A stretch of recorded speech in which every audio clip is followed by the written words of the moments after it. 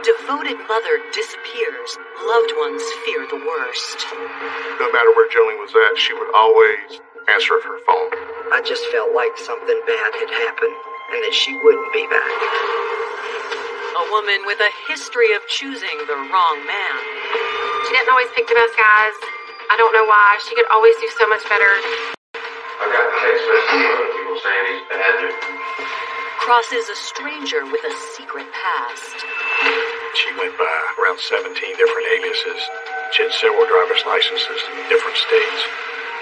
We just didn't know what we had at that point. It was this lady. You know, she can pull it off. She can be the most charming person ever and snap. The search uncovers an overwhelming amount of lies and unspeakable violence. And you say, holy crap, something really serious happened in here. She stabbed me in the chest. She bit my dad's lip. She was extremely jealous. She was very controlling. She was at times very violent. This is a weird, evil woman.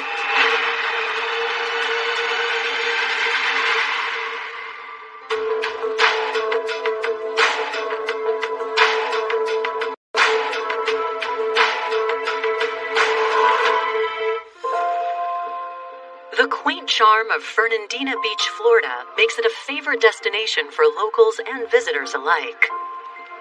Fernandina Beach is located on Amelia Island. It's in the very northeastern corner of Florida, just above Jacksonville. It's a little island. Everybody knows everybody. And so it's a great place to grow up and raise a family. But on May 14th, 2018, a feeling of dread settles over the beach town when Ann Johnson calls the local sheriff's office to report her 34-year-old daughter, Jolene Cummings, missing.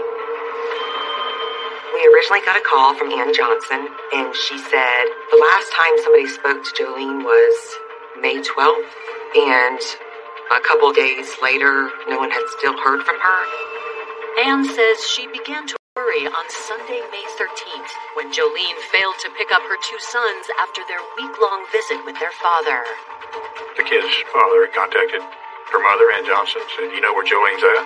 She's supposed to pick the kids up, and they didn't know where she was. What's more, the Sunday of May 13th was a very special day for Jolene and her kids. Her mother told me. Jolene's mother reported that she had not been able to reach her by phone. It was a big concern that she couldn't be found because she does have kids. She loves her kids. So certainly you want to try to find them as soon as possible. I just felt like something bad had happened and that she wouldn't be back.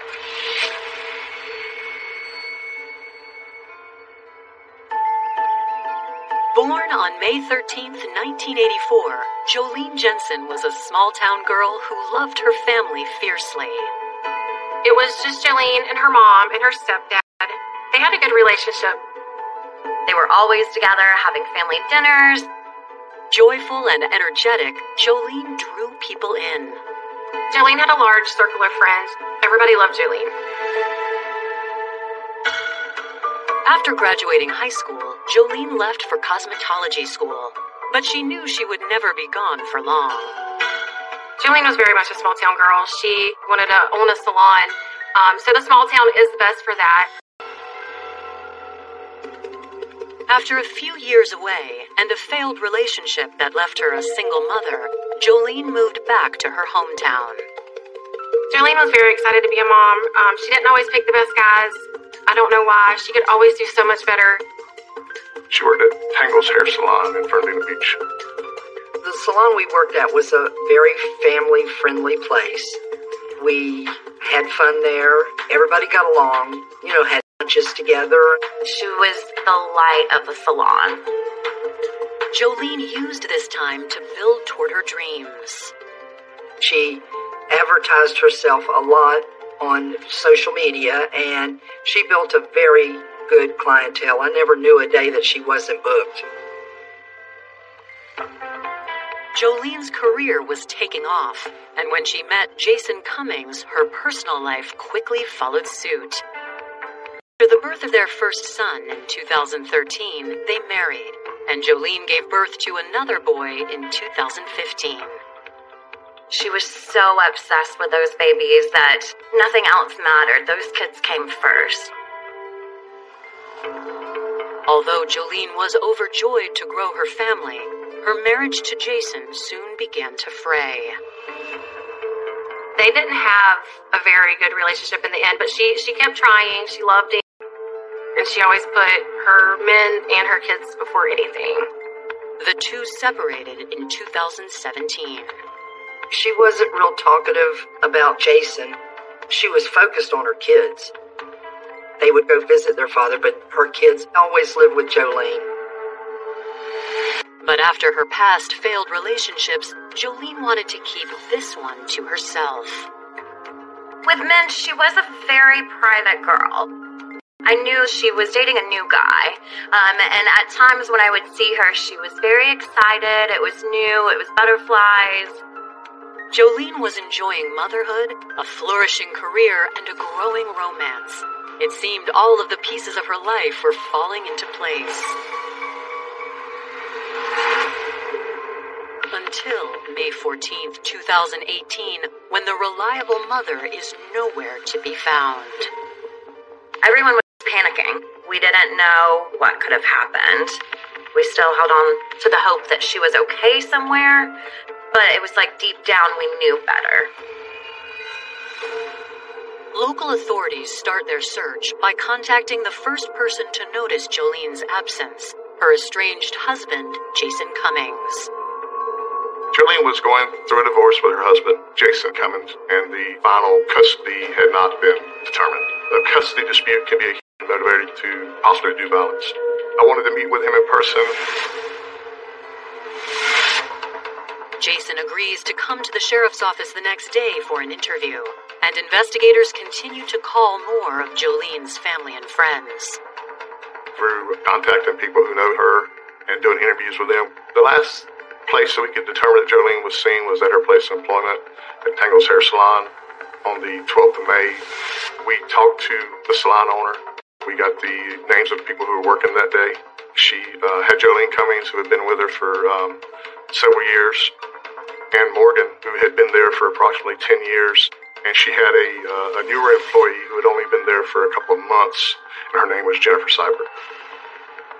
The salon owner says Jolene and Jennifer closed the salon on Saturday, May 12th, around 5 p.m. Well, we knew the type of vehicle that Jolene drove was not anywhere near the salon. And the salon had a camera, but it was not working. We did attempt to ping her cell phone, and the cell phone was either not working or it had been turned off. We checked her bank records. We checked social media accounts. None of those had had any activity since the last day that she had worked, which was on May 12th. We know that after that, nobody had seen her, so the focus of our timeline was basically between the 12th and the 14th. Investigators immediately release a description of Jolene and her vehicle to the local news and reach out to her coworker, Jennifer. We asked if Jolene mentioned anything about going anywhere.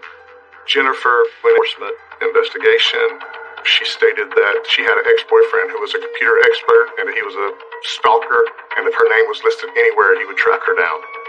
I said, I just need to know, did you work with Jolene on Saturday? And if she discussed any upcoming plans. Jennifer stated that her and Jolene were not close, that Jolene was acting normally, and that she didn't mention any upcoming plans for the weekend. With concern for Jolene mounting, detectives dig deeper into her history. If somebody's reported missing, we're going to look for recent police reports. I had discovered a previous police report on the 9th of May. There had been a domestic situation. Jason G. had come over and asked to spend the night. When she told him he could not spend the night, he got upset. Detectives then arranged to meet Jolene's stepfather at her home to conduct a wellness check, and what they find is concerning. That afternoon, on Monday the 14th, we noticed that the residence was secured, but once entering in, the house looked a little bit in disarray. There are some cabinet doors that were loose, some holes in the walls. We actually reached out to an officer who had responded there, and he advised that that was typical for that house. Coming up, detectives suspect that Jolene's disappearance could be connected to her complicated love life. We did discover that sometimes Jolene may not have made the best decisions with the guy she chose to date. We'd call him, he'd hang up. We'd go to his house, he's not there. It seemed like he's trying to avoid us.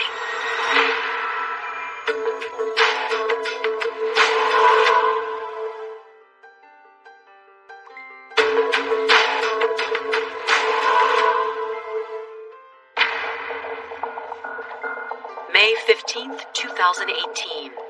It's been 3 days since 34-year-old mother Jolene Cummings was last seen. No one knew what had happened, but we had a feeling something bad had happened. After finding her house in disarray, investigators start looking into the men in Jolene's life, beginning with her estranged husband, Jason Cummings. Jolene was going through a divorce with her husband. If somebody's reported missing and going through a separation or a divorce, the person involved with that's going to be one of the first people we look at. 3 days after Jolene's disappearance, Jason sits down with detectives for an interview. I wasn't very old. My dad would kick my ass up all up and down this earth. And that's my kid's mom, to be honest with you. But what I do take seriously is my family. He gave an alibi of being with some friends at a specific location all weekend. I asked him for permission to search and download his cellular phone. I didn't find anything of evidentiary value on the cell phone. He also gave written consent for a search of his vehicle. We actually had a crime scene unit go out and examine it and take photos of it, but we saw nothing inside the vehicle of a suspicious nature. Before the interview is over, Jason Cummings has a question about the other man in Jolene's life. I was want to know a little more about his boyfriend. Can you please, I've been so cooperative, can you please tell me about this guy? She has a guy she's been seeing, and we're looking into that. I'm trying to locate him for an interview. I've got text messages from other people saying he's bad news. But you've never physically seen him? I've never met him myself. Detectives find Jason Cummings has never been charged nor convicted of any crimes against Jolene, so they release him while they work to confirm his alibi. At that point in time, we began to look for Jolene's boyfriend, Jason G., whose name and information I had discovered in a domestic incident. There was no physical violence documented, but it was documented that he had gotten angry and damaged the cabinets in the home. When we tried to contact Jason G., we'd call him, he'd hang up. We'd go to his house, he's not there. It seemed like he's trying to avoid us. He had an active warrant for violation of probation, and we knew that he was dodging that. But still, the more he dodged us, he certainly was becoming more of a suspect. Investigators concentrate more resources on locating Jason. We were also looking at his background, any relatives, any friends, any locations that he frequented. Jason G. was eventually found in Hilliard, Florida. He had a relative that lived there. Law enforcement went to the relative's house. He was hiding under some boxes in a bedroom. Authorities arrest Jason G. on an outstanding warrant and bring him in for an interview. Jason G. had some criminal history and some brushes with the law. You pronounce your last name G or D? You're here going on a probation violation, okay? You are in custody. You're not free to leave. I want to talk to you about something else. Jolene was missing. Can we go just kind of back to the beginning? How you guys got together? I went over to the party, and just got together with this clique. Last time I seen her was in life, we got an argument, and she accused me of messing around on her. I went over there to see what was in the house. There was some cabinets broken, there was some holes and stuff. Did that happen that night? No. And what about there was some holes in the door where somebody punched you? That was a long time ago. Detectives pressed Jason G. for his whereabouts on the day Jolene went missing. They know she was at work on Saturday. Nobody's heard from her since then. I was at my cousin's house Saturday. When's the last time you talked to her? I was texting with her Saturday. Okay. Was she at work or where was she at? She was at work because it was like 3:50 something, 3:57, I think. For detectives, this information raises a red flag. It's the same day Jolene was last seen and only an hour before the salon closed. Do you still have the messages in your phone from? I don't have a phone, but yeah, I'm sure you can get it to the phone company, but yeah. You don't have it? No, sir. The whereabouts of Jason's phone fuels only more suspicion. I said I had my cousins or at my aunt's where I was this morning. I took the battery out of it and I said, I haven't been on it. You're taking your battery out of the phone? Are you afraid of taking your phone trying to find you? I told you the reason I was I got a warrant for violation of probation. I didn't want to go to jail. I didn't have nothing to do with Jolene. I'm not buying what you're telling me. I can't believe nothing I said, but I'm telling you the truth. I had nothing to do with Jolene being missing. I love her. He's known he's going to sit in jail for a little while. He's obviously angry with law enforcement. But when it comes to Jolene, his demeanor did change.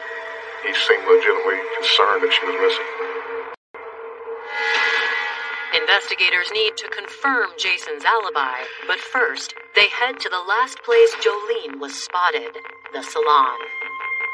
We had no other indication she was anywhere else. Nobody's seen her after work, and no one had seen her leave work. We didn't know what time or if Jolene Cummings actually walked out of the hair salon. Coming up, a potential witness refuses to cooperate with police. She calls her owner.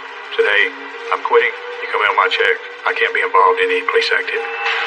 And new evidence sends investigators on a hunt for a mysterious suspect. Once the vehicle is parked, a minute or so later, you can see someone exit the driver's side.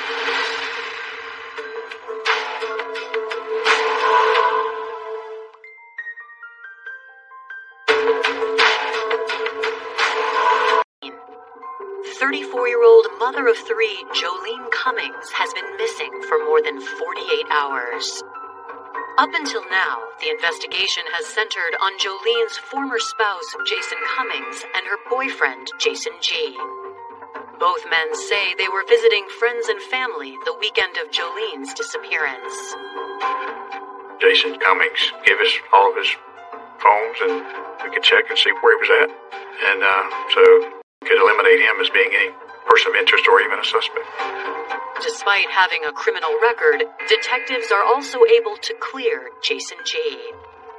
Jason G gave an alibi that he was at some friend's house in Jacksonville. We sent detectives to talk to the friends in Jacksonville who confirmed that he was there. Jason G's father confirmed that he was the one who transported him. With their leads dwindling, authorities decide to circle back to the location where Jolene was last seen, the salon. One of our detectives went to the hair salon, and while he's in there speaking to the owner of the hair salon, Jennifer Sybert comes to the shop. Only Jennifer Sybert and Jolene Cummings were working that day. So Jennifer was the last person that we know seen her. The owner of the shop actually told Jennifer, hey, there's a detective in here that wants to speak to you. However, Jennifer makes it clear once again that she doesn't want to get involved. She decided she didn't want to have any part of the police as she leaves.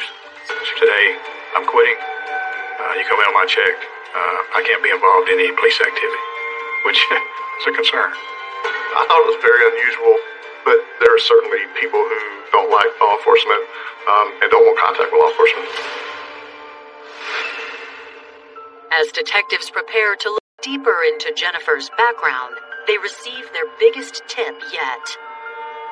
Well, after we put the flyer out for Jolene's vehicle, we did receive a call from an individual who thought he'd seen that vehicle in the Home Depot parking lot. When we responded, we verified that it was Jolene's car. When we searched the vehicle, we did not see any kind of blood or anything of evidentiary value. Once we found her vehicle, it gave us a place to start and to work backwards from there. So what we did was we looked for surveillance video. When investigators pull video surveillance from a nearby bank, they make a startling discovery. Early in the morning, the 13th at about 1:17, you could see the vehicle being driven into the Home Depot parking lot. A minute or so later, you can see someone exit the driver's side. The driver, but investigators can see the figure walk to a nearby gas station. One of the videos was from a gate gas station. It was a very clear video showing the female wearing all black enter into the store. Once she enters into the gas station and walks up near the counter, the surveillance is even clearer. And, judging off the driver's license picture I have, I'm like, that's Jennifer Sawye. With this new revelation, on Wednesday, May 16th, investigators return to Jolene's place of work for a closer look. The salon had been closed since Jolene Cummings' disappearance due to the fact that the salon's normally closed Sunday, Monday. On Tuesday, when the owner showed up to open up the business, she had no employees there to cut hair. The salon being closed was pretty important in that nobody had cleaned anything, nothing had been disturbed. When the crime scene unit applies luminol, a chemical that reacts with blood, hidden horrors are revealed.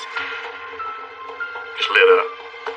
And you say, holy crap, something really serious happened here. That was really the moment when I said, I'm working a homicide investigation. And our number one priority at that point in time is to find Jennifer Sawye. Detectives send samples of the blood evidence for DNA testing. While they wait for results, they release a bolo for Jennifer's vehicle and ping her phone. Location data places her somewhere in neighboring St. Johns County. St. Johns County, which is a couple counties south of Nassau. She had given a false address to her employer. Instructions were given to check any area where somebody needed to stay or sleep in their car. We were informed, hey, she's a transient sometimes, she's living out of her vehicle. So we went to a rest area. I was not expecting to find her vehicle. But when I looked to my left and saw her black Kia between two semis, I knew it was her. I made a phone call to another detective. I told him, hey, her vehicle's here. Several detectives quickly responded to St. Johns County, including myself. We approached, and it appeared that there was someone sleeping in the vehicle. At that time, I gave the person verbal commands to step out of the vehicle with their hands visible. Jennifer Sawye exited the front door of the vehicle. She had a nasty cut on her face. Her story was she was riding her bicycle and ran into a tree. We asked her, have you ever been in Jolene's vehicle? She said no, never had. At that point in time, I knew she was lying. I then confronted her and said, I don't believe you. At that time, she said, well, if you don't believe me, maybe I need an attorney. Investigators place Jennifer under arrest and transport her to the St. Johns County Jail. We originally charged Jennifer Sawye with grand theft of Jolene's vehicle. We need to continue gathering evidence, looking for any clues, certainly looking, see if we can find Jolene somewhere. They start by canvassing the area around the salon for more surveillance footage. We did discover a camera for the alleyway behind Tangles where the dumpsters are located. In that video, you can see Jennifer Sawye exiting the rear of the business with large garbage bags and throwing them into the dumpster behind the business.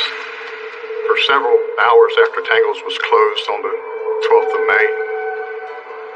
Footage further shows a truck emptying the dumpster on May 14th, just 2 hours after Jolene was reported missing.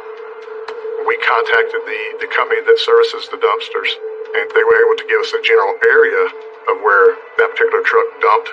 We asked them to isolate that area so that we could later search it. Authorities obtain a search warrant for Jennifer's car. We found a bag in there with combs and scissors. The screw that attaches two pieces of scissors together. There was a little bit of a color substance in there. Could have been rust, it could have been anything. It was something we need to have analyzed. We did that, and it did come back as positive for not just blood, but Jolene's blood. I did believe at that point that we had located the murder weapon.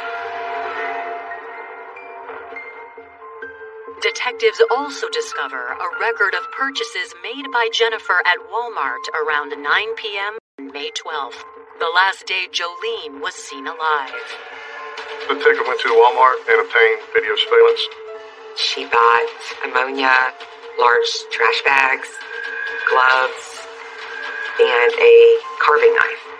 Detectives re-examine the hours of surveillance footage and quickly realize that after Jennifer purchased the items at Walmart, she returned to the salon.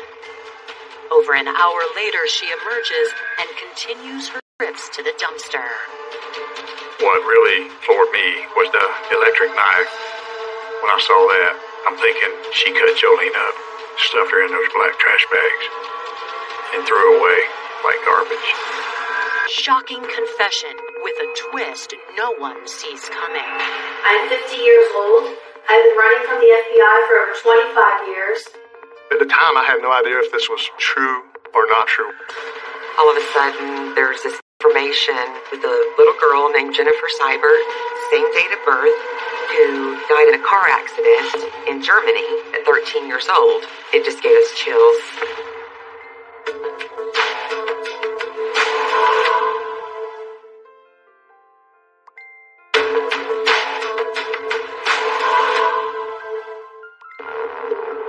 Jolene Cummings is missing and presumed dead. Her co-worker, Jennifer Sawye, is in custody after surveillance video shows her stealing Jolene's vehicle. But blood evidence now points to a much darker crime. When the luminol lit up the salon, it was obviously a lot of blood. At that point, we knew we had a murder on our hands. The amounts of blood that were found on the walls and the floor, there were samples of those collected. They were sent, and they did come back as Jolene's DNA.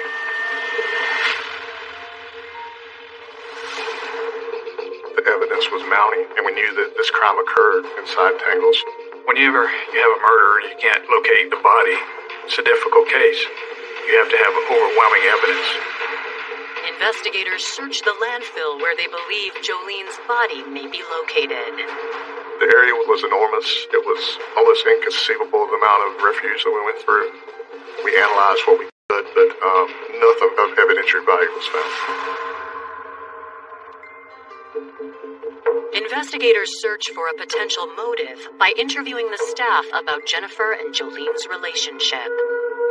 When Jennifer Sawye first went to work at Tangles, it seemed like her and Jolene got along very well. But as time went on, there was tension and eventually downright just dislike between the two. Jolene had all the clients. I don't think she was making the money that Jolene was making. Jolene had talked to me about Jennifer and said that something was really weird with her. Another co-worker, Ann Morgan, who has worked with Jolene for nearly 6 years, claims that the day before her disappearance, Jolene and Jennifer argued. Jolene say, "Go away.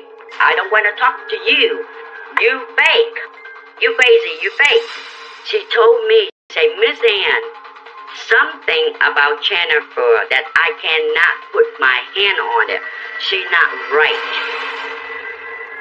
I'm going to find out who you are. Detectives believe that the cryptic confrontation may have led to Jolene's murder. Something triggered Jennifer to do this. What exactly was, we don't know.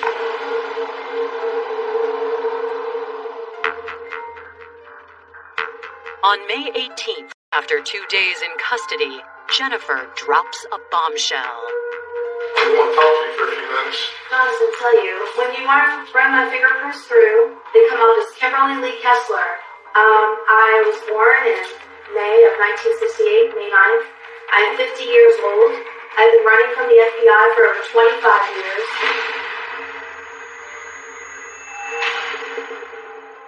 We just didn't know what we had at that point. It was this lady. What does she she about? Where's she from?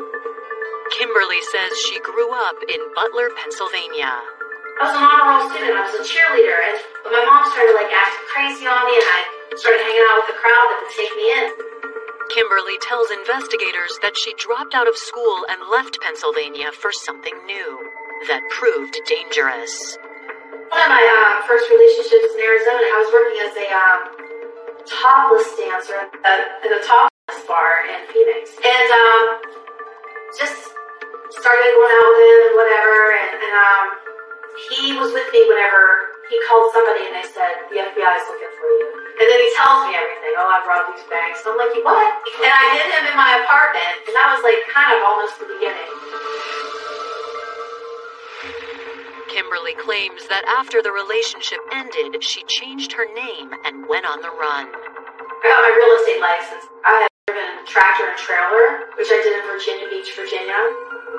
She stuck by the premise that she was running from an ex who she was afraid of.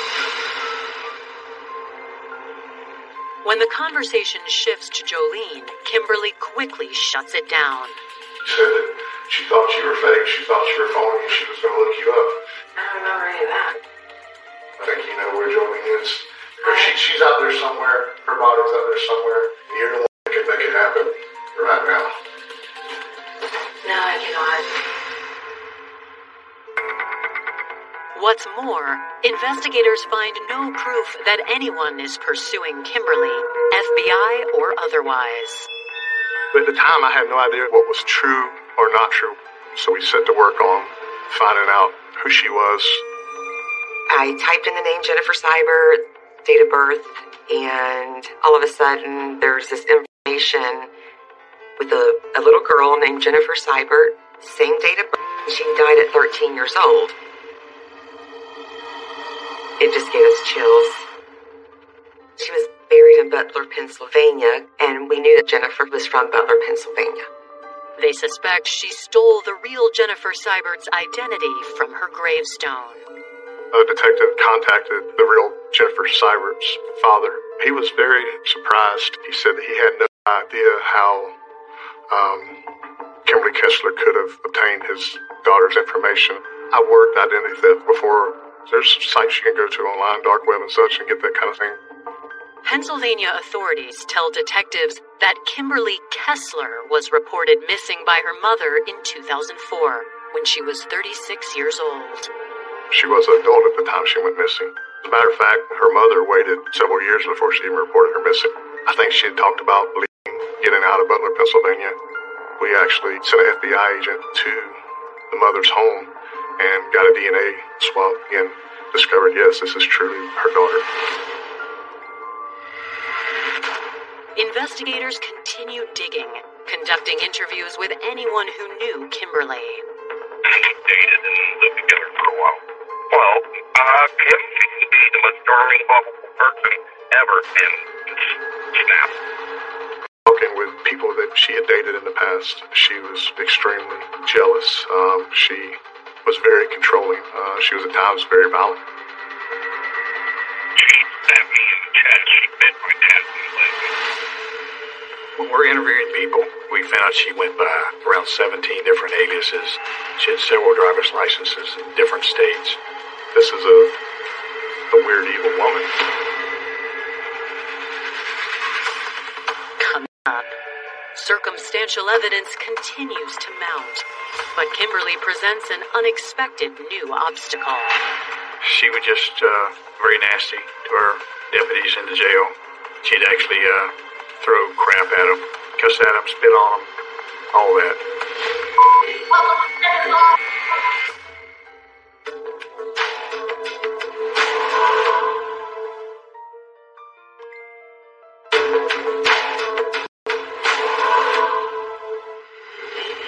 May 2018. It's been 8 days since 34-year-old Jolene Cummings went missing. Investigators now suspect the mother of three has been killed by her coworker, Kimberly Kessler, who has allegedly been on the run and living under false identities for nearly 25 years. However, investigators have yet to recover a body. Nobody itself is evidence, and juries are very visual people. A search of Kimberly's cell phone leads to crucial evidence. We have her internet searches, coworker guilty of murder, and coworker not found, no body, no crime. There were literally hundreds of searches in reference to Jolene Cummings' disappearance. Despite having no body, on September 7th, 2018, a Nassau County grand jury indicts Kimberly on first-degree murder charges. Once she is behind bars, Kimberly exhibits a string of increasingly concerning behaviors. She would just be very nasty to her deputies in the jail. She'd actually throw crap at them. She'd save in a cup and smear it on the windows all over her cell. Cuss at them, spit on them, all that. The behaviors warrant enough concern to conduct a mental evaluation to determine if Kimberly is fit to stand trial. She was diagnosed with delusional disorder, somebody who has shown that they maintain behaviors that are not based in any form of fact or reality.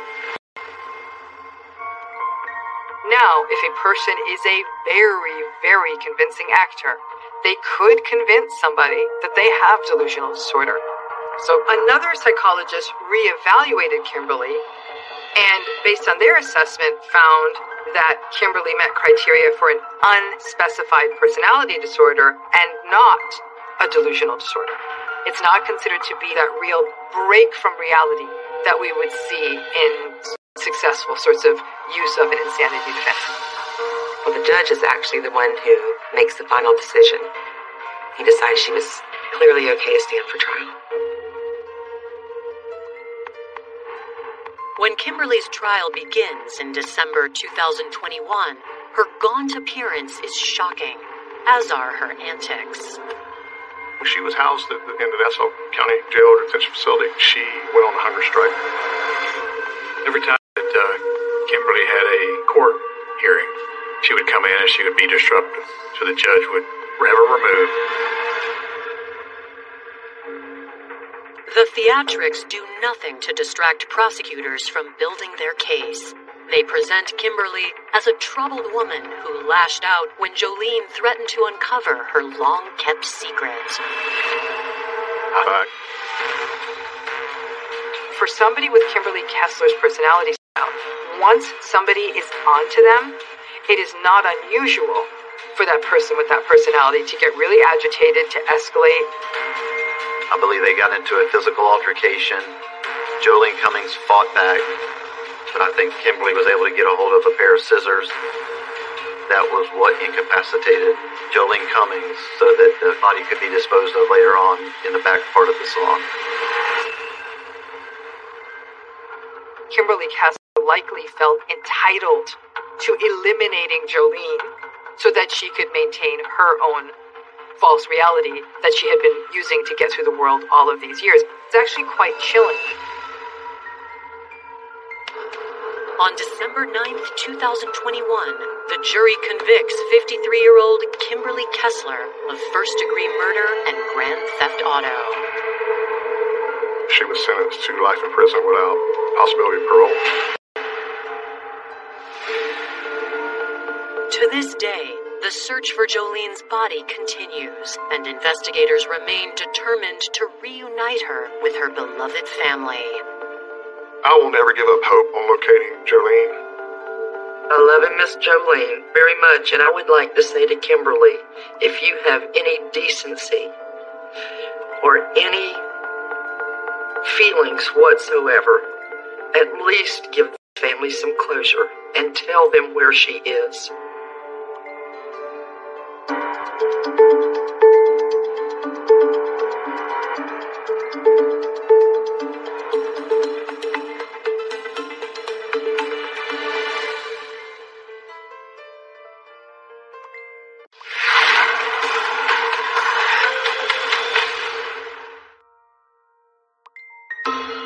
He was a a man on a mission to get his life back.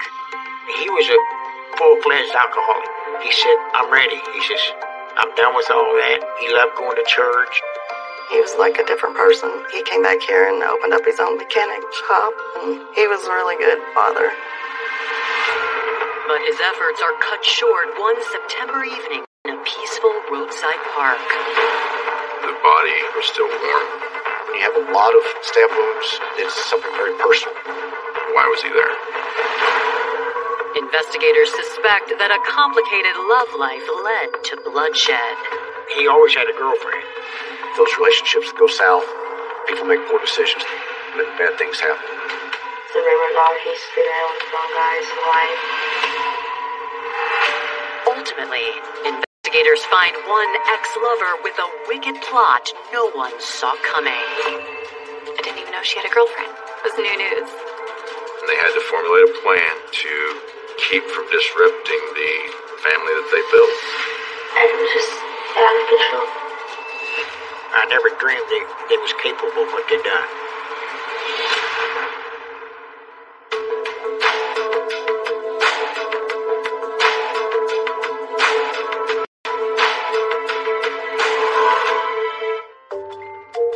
Ava, Missouri, a tiny town of just under 3,000 nestled in the picturesque Ozark Mountains. It's a very rural and it's a tight-knit community. It's very common to walk into all the stores and people see you and speak to you. On September 10th, 2010, a call comes into the Douglas County Sheriff's Department just after 10 p.m. from a roadside park north of town. It's a very pretty little roadside park on Highway 5. It's very undeveloped. It's just a couple picnic tables and things like that. There was just two random people that had driven through the roadside park. They had stopped by to rest as they were leaving. They were driving out and they observed a body lying in the road. Within minutes, deputies arrived to find a man face down in the road in a pool of blood. The first thing that was obvious to me was a gunshot wound to his left temple. The body was still warm when we first arrived, so we were quite confident that he hadn't been laying there very long. Deputies questioned the two people who called 911. They were searched and there was no firearms, there was no knives. They were there and we were just essentially able to rule them out. They were purely witnesses that drove on the scene and called it in out of concern. Police checked the man's wallet for an ID and run the tags on the pickup truck parked nearby. Both belonged to 43-year-old Philip Taylor. He lived in an adjoining county. I contacted the sheriff in Wright County and asked him if he was familiar with him, and he was. The sheriff was able to come down and confirm, look at him and say, yes, that is Philip Taylor. Without a doubt, he knew him.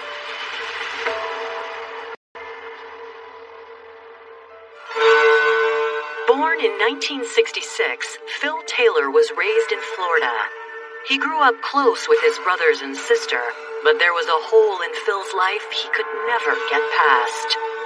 His dad passed away when he was really young, and that really, bothered him a lot, and he had a lot of trouble with that. His brothers were real close, and he had a sister too. You could tell the way there was a real good family togetherness there with them. When Phil was a teenager, he developed a love of cars and a passion for learning how they worked. He dropped out of high school to pursue his dream. One of his first jobs was working at a Ford dealership in Florida. The big motor companies will send you through school as long as you work for them, see? And that's where he got a lot of his training. By his mid-20s, Phil was looking for a change. He left the sunshine and salty air of Florida for the lush green Ozarks. There, he met Marvin Elliott. I had a shop in Norwood, Missouri. We became friends, and he went to work for me. Easy to talk to, and was just a nice guy, and I knew he was a good mechanic, and that's how it started. While in Norwood, he found himself drawn to a down-to-earth single mother and waitress, Melina Cooley. I was working at a little place, it was a little restaurant in town, and he was working at a tire shop behind it.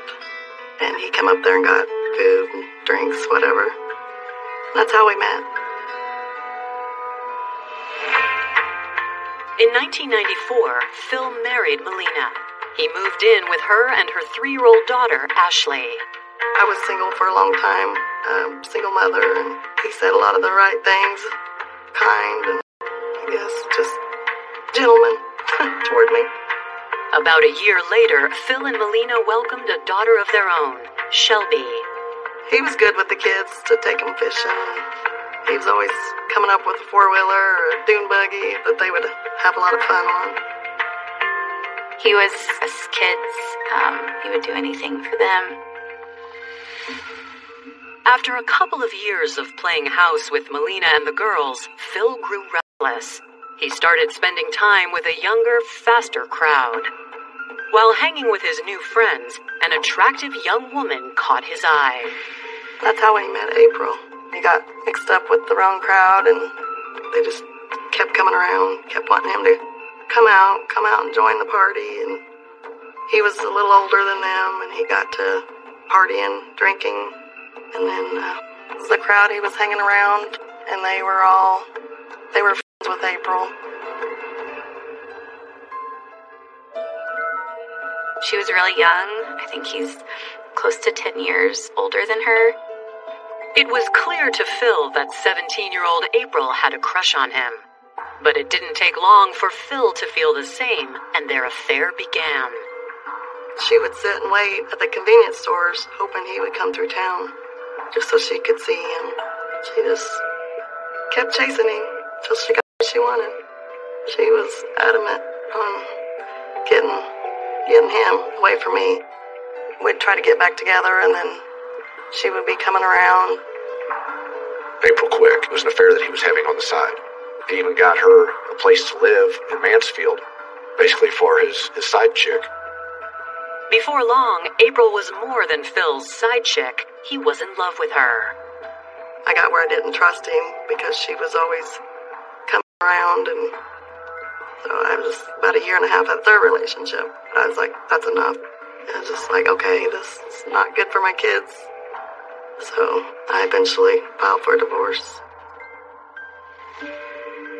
In 1998, after a year and a half of Phil being unfaithful, Phil and Melina finalized their divorce, and Phil and April moved to Florida on a whim, leaving his family behind in Missouri. There, 18-year-old April became pregnant almost immediately. Phil struggled to transition from party life back to family life. He was a full-fledged alcoholic. I mean, he had to drink all the time. You know, when you become alcoholic, your priorities are not your family, most of them. They're getting that next drink, see? Not long after their first child was born, April became pregnant again. But as their family continued to grow, so did Phil's addiction. And by early 2001, it was worse than ever. He began to abuse drugs and alcohol again, and the relationship really went bad. He got so bad he had to do major surgery and had gone into rehab. When he got out of rehab, they moved into her parents' house, and she became pregnant with their third child.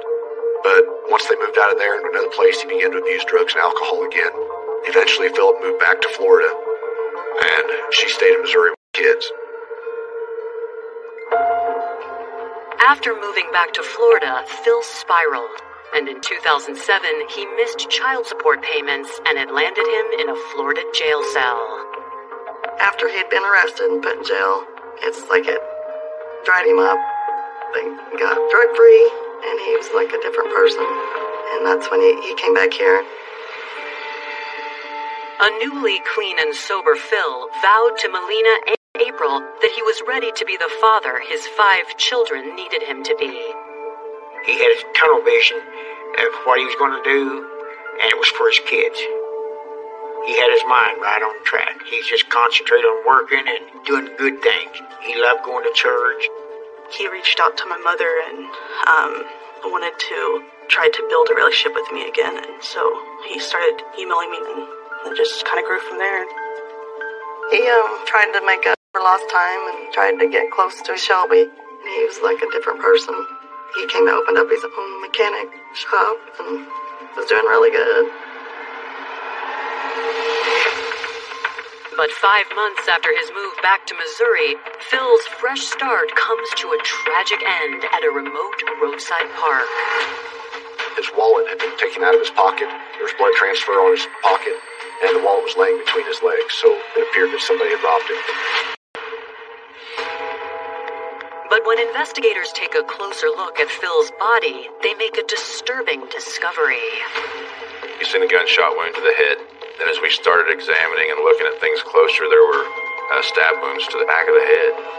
Well, this obviously was attacked from behind, which kind of led me to believe that there was two people. You know, maybe he was talking to someone and then someone jumped out from hiding and attacked him from behind. Was the robbery a cover-up to hide a more cold-blooded motive? There was 2 stab wounds to the chest. There were several to the back of the head. One of his elbows, one of his forearms. Generally, when you see that type of aggression, you have some type of personal connection. Coming up, had Phil gotten mixed up with the wrong woman? He had a new girlfriend. Her name was Tammy. But she was still married at that time. And investigators discover that a dead man's cell phone is still on the move. It was hitting towers. We were able to see that phone definitely tracking south. More than likely.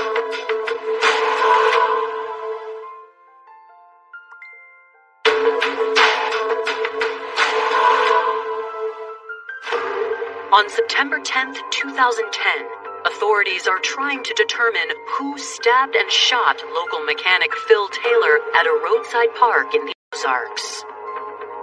It appeared that he was attacked initially from behind with a knife, and at some point, was on the ground, and someone came up and shot him.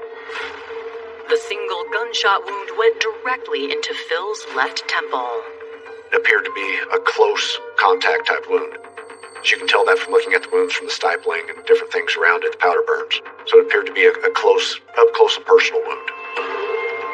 The location of the stab wounds on Phil's head and torso indicate they probably came before the gunshots, likely in an attempt to incapacitate him. Whoever killed Phil left only one clue behind. One of the main things that we found was a .22 caliber brass that was near the body. So we're looking at some type of semi-automatic weapon. Other than that, the remote crime scene yields little information. But you're out in the middle of nowhere. There's no surveillance systems. There's, at that point, initially no suspects. You're starting from scratch. But we're in rural communities where the sheriffs and the police officers know a lot of the people in that area.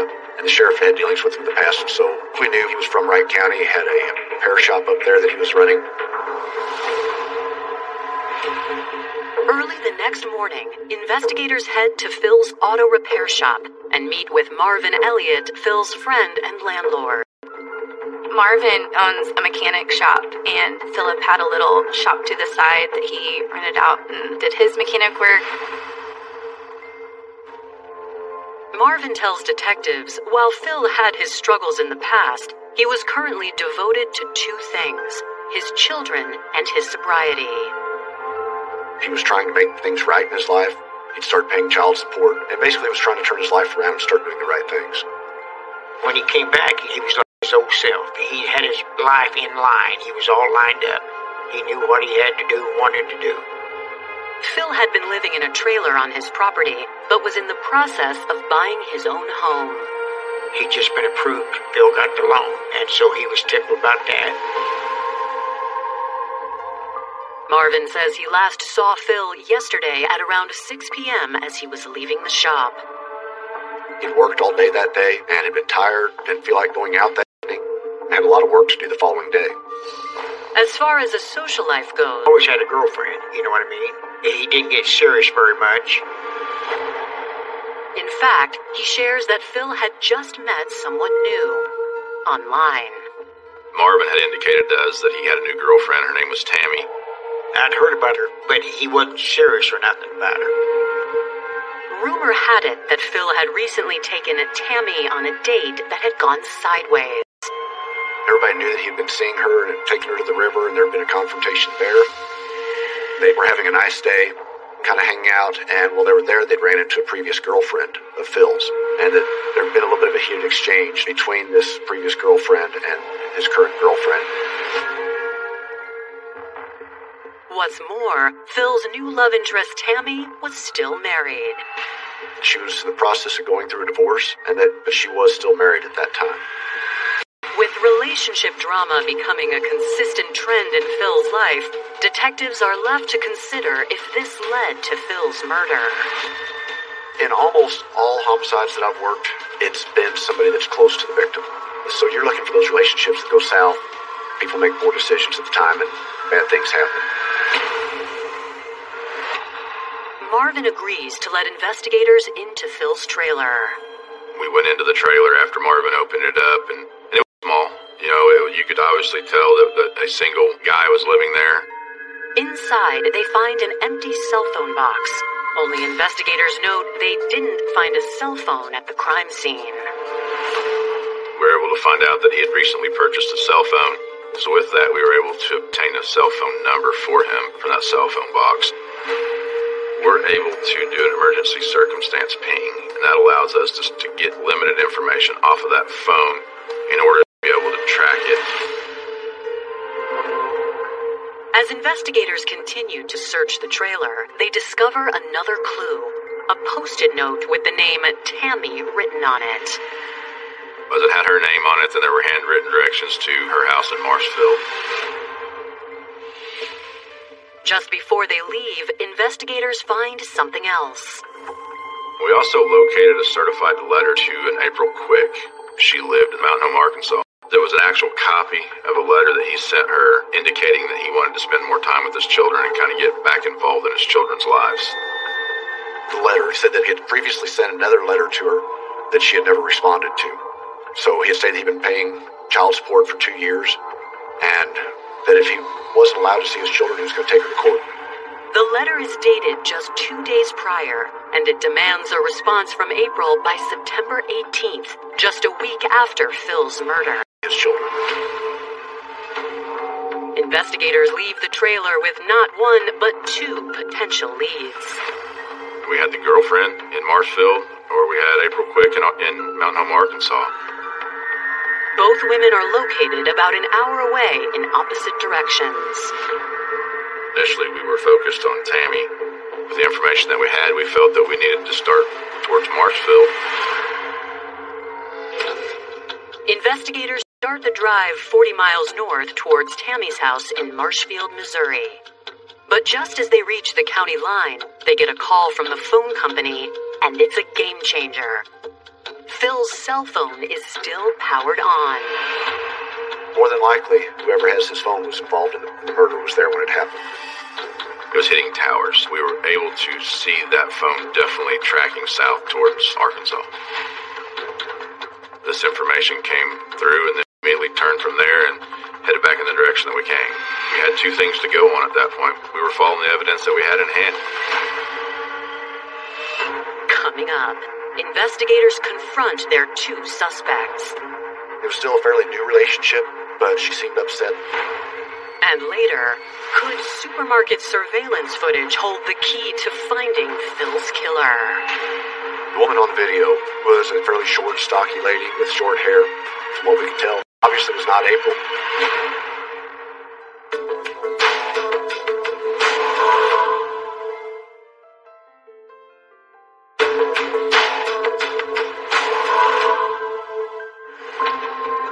Missouri investigators looking into the murder of Phil Taylor are following 2 leads. Phil's current love interest, Tammy, and his ex-girlfriend, April Quick.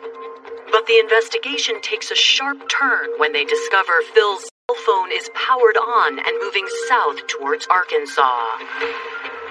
April Quick lived in Mountain Home, Arkansas. While Missouri detectives have yet to rule Tammy out as a person of interest, they also put out a bolo for April Quick. In the meantime, they contact Phil's first wife, Melina. It was hard to believe that it happened.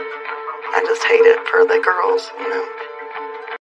Sad to see the pain, you know, from him basically leaving their life twice. Last time, permanently. She was, in a decent relationship with him, and they talked occasionally, and she was fine with him seeing her daughter.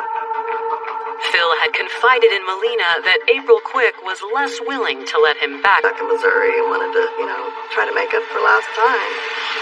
He'd been out of her life for years and was trying to basically get back into her life and the children's life, and she didn't want him there.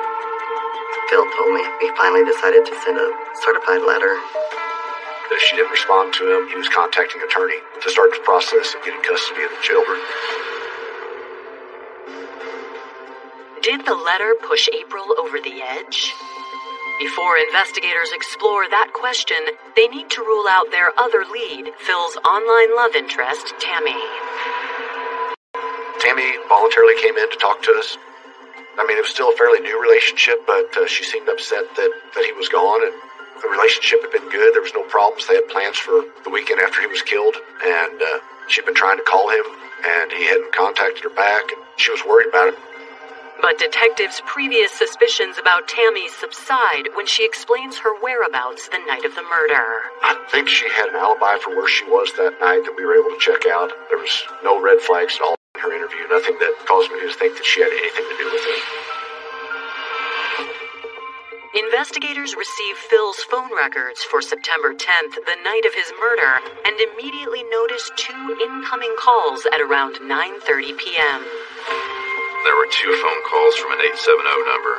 That was an Arkansas number, so we wrote a search warrant to obtain the information on the phone. We learned that phone was a track phone out of Arkansas that was bought at a Walmart. The Walmart is just minutes from the home of April Quick. So we sent officers to that Walmart to try to identify who had purchased the phone. They were able to obtain video surveillance of the lady that had put those minutes on the phone. The woman on the video was a fairly short, stocky lady with short hair. When investigators compare the woman in the footage with April Quick's driver's license photo, they are in for a surprise. We can tell it obviously was not April, so we need to identify who this person is. April, of course, is on the radar. She's moving towards the front of the list. But we still need to figure out who this other woman is and what relationship she had with Philip Taylor and why she's contacting him. Hoping to catch a break, the investigators send a still from the surveillance video to the Mountain Home Police Department. It didn't take long before an officer looked at it and he said, "That is Amy Herring." In fact, I was just called to her house where they reported some money and jewelry and a .22 caliber pistol stolen from the residence on Friday night, the same night that Phil was murdered. We had a .22 casing at the scene, and now we have a person the same night of a murder reporting a .22 pistol stolen. Amy Herring was in a relationship with April Quick. At that residence was April Quick and her children that she had with Philip Taylor and Amy Herring. That kind of helped tie a lot of things together as far as what the relationship is and why she would be having contact with Philip Taylor. Between the phone evidence and the stolen .22, investigators feel they have enough to pay a visit to April Quick.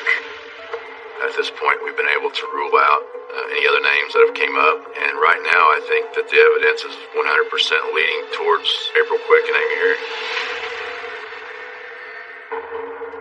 On September 14th, 4 days after the murder, investigators contact April Quick for an interview.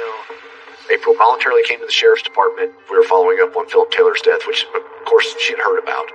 When they sit down with April, she is eager to talk about her relationship with Phil, one that she says began when she was only 17. She started a relationship with him, unaware that he was married to Melina Taylor at the time, is what she said, but that he'd gotten her a place to live in Mansfield, and that they continued their relationship for quite some time. Was he doping back then? Pretty heavy? He wasn't when we first got together. Okay. He was just totally alcoholic. Totally alcoholic.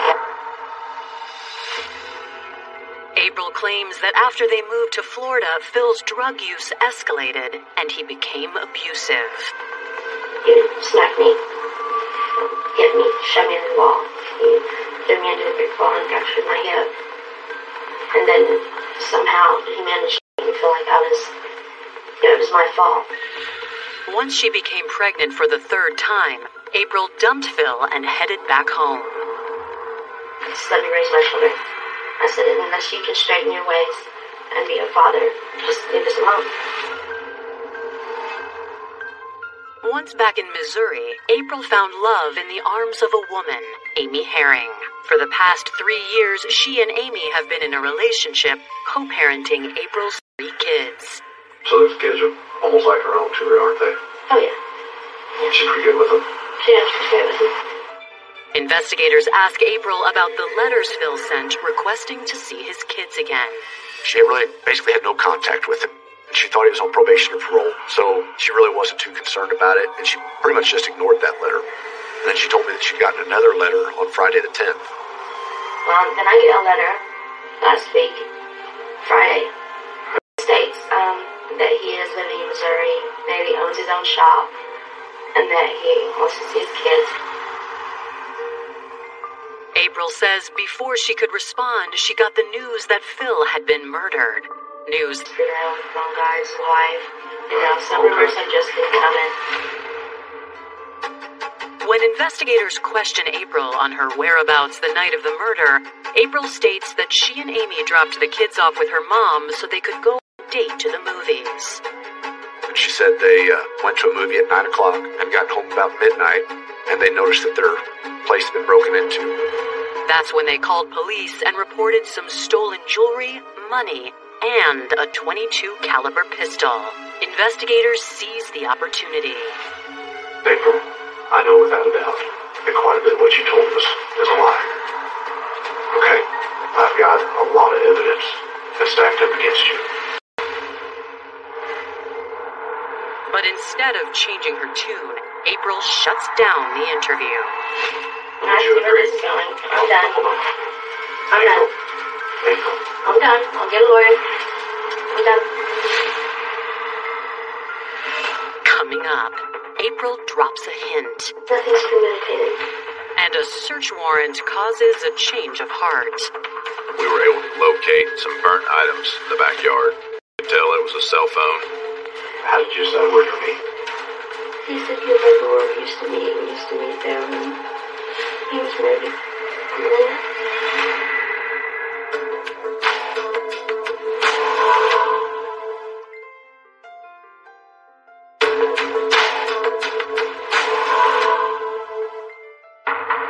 Investigators are interviewing April Quick about the murder of her ex, Phil Taylor, when she suddenly asks for an attorney. Right before she leaves the room, April makes an offhand but revealing comment. I'll say nothing's premeditated. It was a very weird statement. I mean, if she's trying to pass blame that it was somebody else that murdered Philip, why would she essentially to confess to murdering but say it wasn't premeditated? April's girlfriend, Amy Herring, also requests an attorney. Ultimately, both women are charged with Phil's murder, and investigators head to their home to gather more evidence.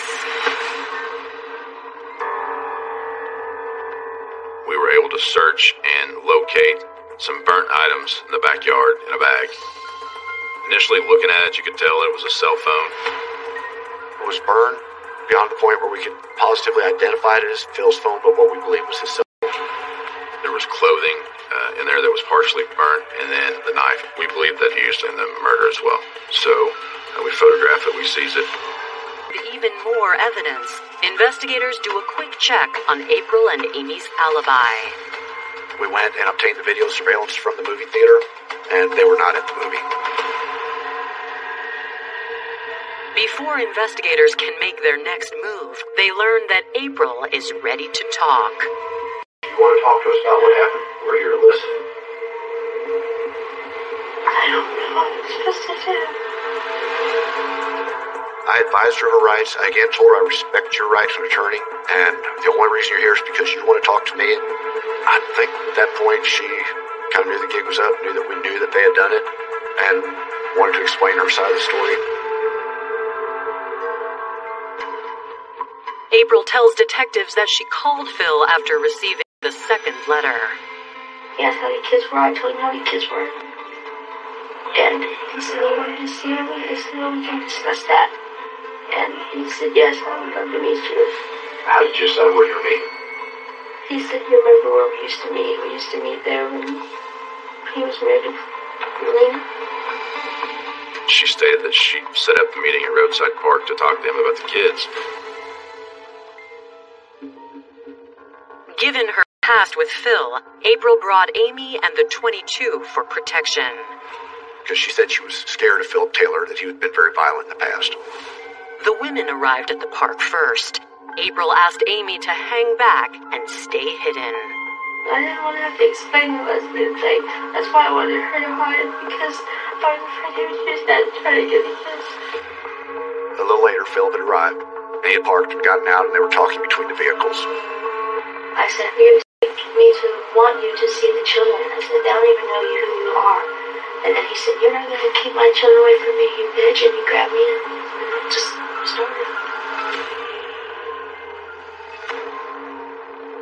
So you were there about a minute or less? Yes. And it was just out of control. Pulling back of my hair. Telling me I wasn't going to keep him away from his kids. Going off like he always did. Should never would talk to him. She stated at that point that Amy jumped out from her hiding spot and began stabbing Philip in the back to get him off of her. April says that Amy yelled for her to get the gun. Fearful now for her lover's safety, April did just that. I knew Amy had the gun in the truck. And she said they were struggling. So I had the gun, and I had the gun, and I went with both of our hips. And I really freaked out.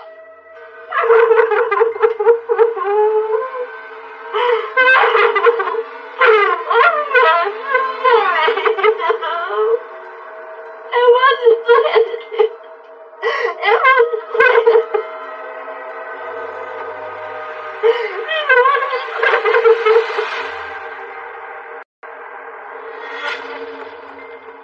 April says afterward they took the cash from Phil's wallet to make it look like a robbery. They also took his cell phone. And they put his phone, their clothing, a knife, and all those things in a bag and stopped on Highway J and set that bag on fire. They left. They said they threw the gun out the window of their car, and then they went home. The next day, April grew concerned that someone might find the bag with the burnt evidence. She returned and brought it back home. We've seen that several times in cases where people burn evidence related to the crime, and we're able to sift through that and find out that they were connected to the crime. The thing that did surprise me is that they took it back to their house. The knife, the phone, all that. He burnt the knife too. She had everything in the bag. I just picked it up, but it didn't burn. Okay. When you get home, whose idea was it to report the gun and stuff stolen? It was hers, but I agreed to it. April also confirms the knife found was the one used in the attack. Investigators finally have a confession, only it doesn't quite match the evidence. I felt that she was being somewhat accurate with most of the information that she was providing us, except everything with the gunshot. The gunshot wound evidence indicated that it was made at close range, and for her to be merely grabbing a gun from a vehicle and handing it to Amy, and it just accidentally goes off, did not meet the evidence that we were looking at. Then, investigators learned that they might have one more shot at getting the truth. The detention officers there at Baxter County came up and told us that Amy Herring would now like to speak with us.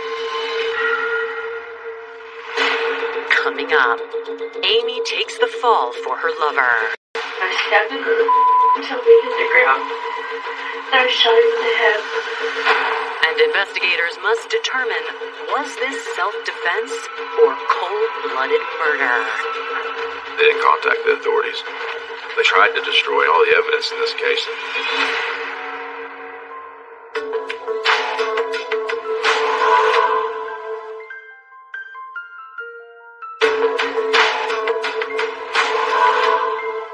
April April Quick has just confessed to accidentally killing him following an altercation at a roadside park. Then April's lover, Amy Herring, comes forward with her version of what happened that night. She stated that they tried to contact Philip to speak about the children. He was threatening lawyers and everything else. We decided that since we were in town, that we should call him, speak to him. They had met there at the roadside park, and that he had gotten physical with April, and then she stated that she jumped out and stabbed him. And then he's pushing on her, and he's too busy worried about her. He didn't even see me. I just ran around the truck, started stabbing him in the back of the neck. And he's like, whoa, whoa, whoa. And I stabbed him until he hit the ground. And I shot him in the head. Because he was pushing on her.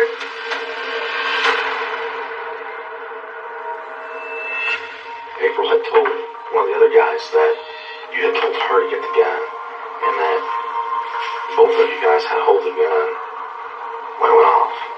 She didn't have hold of it. She didn't. Maybe I did tell her to get the gun. I don't want to answer that because I don't remember. She made a lot of statements, basically volunteering her guilt, but not giving the whole story. I thought some of the statements were a little far-fetched, but it became very obvious that we had the right people. With the two women in custody, investigators take a close look at the claims Phil was abusive. They find no police reports to back the accusations. They reach out to the woman who knew Phil in both the depths of his addiction and heights of his recovery, Phil's first wife, Melina Aldridge. He was not a violent person. When he was there and was not into alcohol or drugs, he was a really good father. You know, as a part of this investigation, we did a lot of follow-up interviews with people that were acquainted with Philip, and people that may have been involved in past relationship with him, ex-wives and girlfriends. When asked if he'd ever been violent with, and all of them said no. You know, aside from April Quick, that's the only person that we found that indicated Philip had any type of violent past. As for their claims that Phil attacked them on the day of the murder, if he did, both Amy and April walked away unscathed. Had this really been a self-defense, I would have expected the authorities. What they did is they took $100 out of his wallet, they stole his cell phone, tried to destroy all the evidence in this case. They knew that they were going to kill him. When it comes to what happened that night, to investigators, there's only one explanation. I think that they planned to meet him there. The letter just kind of pushed things over the edge, and they snapped. They planned this murder, and then they filed a false report in Mountain Home, Arkansas, to say that your home was burglarized and the murder weapon was stolen. Facing overwhelming evidence against them that they conspired to kill Phil Taylor, both Amy and April agreed to plead out. Their only way of escaping a first-degree murder conviction was to take a plea bargain to a second-degree murder. Amy Herring and April Quick were charged with second-degree murder. They eventually pled guilty, and Amy was sentenced to 15 years in prison, and April Quick was sentenced to 20 years. People I talk to, they're like, I cannot believe that's all she got. What do you do? It's like, I think she deserved more.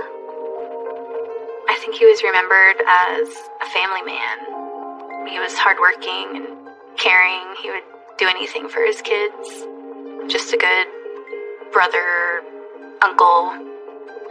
So I can't ever see him, I can't hug him, walk me down the aisle. I miss my dad, and there's nothing that will bring him back.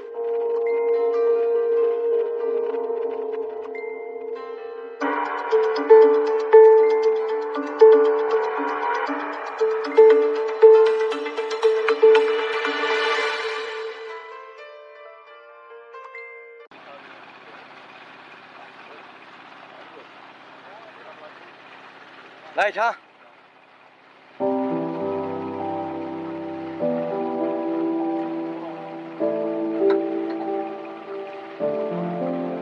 徒们赶紧穿下水裤啊！我操，抓到了！抓到一个了，就在那里。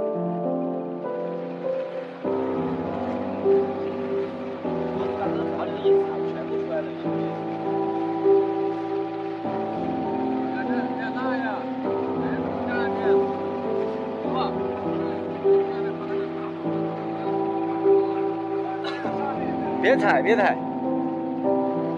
那不要拱又出来了，那是的小甲鱼。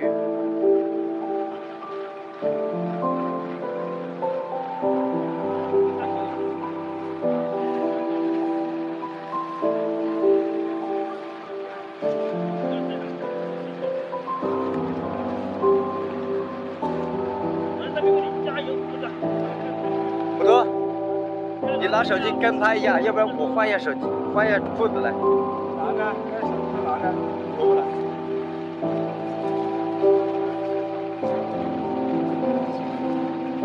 看完了，吹着下去。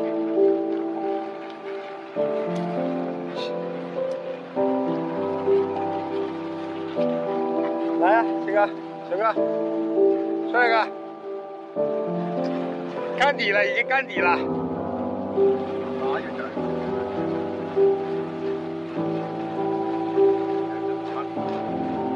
还没开始，大哥们不要急，不要慌。那大哥们衣服都还没穿，你们慌啥嘞？这已经开始搞了，弹幕要开始搞了吧？大哥都还没开始穿衣服，对不对？大哥们，别慌。那个锤子慌不？抽奖了。对呀，他等着弹幕抽奖了。等着你熊哥。别慌，别慌，大哥们，别慌。等大哥们把下水裤穿好，咱们会下去的。现在推着中奖了也能发个奖励宝宝。抓鱼呀！抓鱼了，大哥们！绑鱼，先带头噻。绑鱼在这里，不要标着我。绑鱼在那里。我们现在要讲小浪直播间的绑鱼，对吧？今天节目是大哥插甲鱼，对。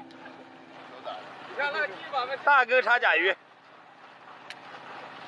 海哥，你带头先下去。我哪带头？你们他妈两个都比我高，你叫我带头？我等着你们两个老大哥。不是杀。